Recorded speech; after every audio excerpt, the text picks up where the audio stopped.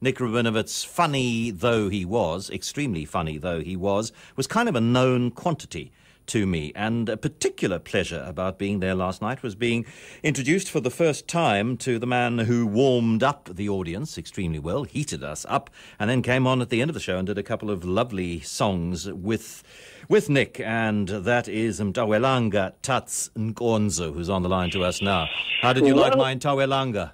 Well done. That was going to be my first comment, actually. Well done on the pronunciation there. You see, Sheesh. it's not that impressive, you know. It's not that impressive. I am very... You'd be surprised, John. Like I said last night, I've heard some ridiculous things when it comes to my name. Yeah, welcome to the stage, Mpumalanga Nkonzo. There we go.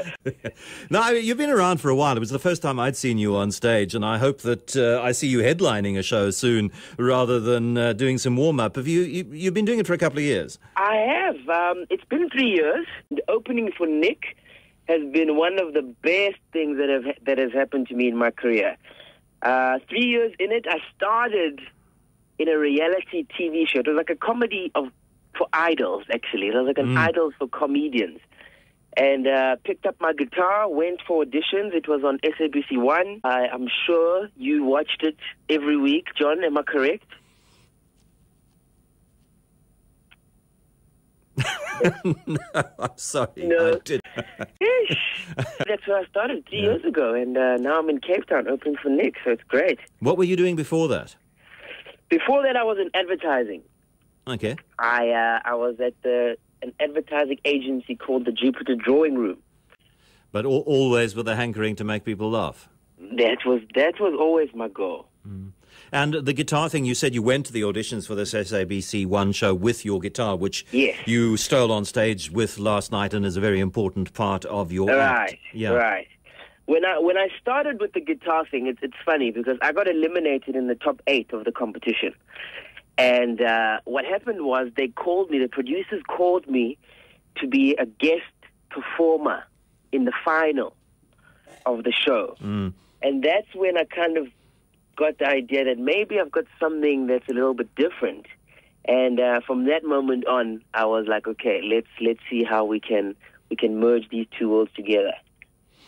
So what he does, he does traditional stand-up, folks, but every now and then he'll play a song, either some original stuff or he'll take a well-known song and put some satirical South African content into that well-known song. So it's not like you sing funny songs. It's like the guitar is a prop in your act. Not at all.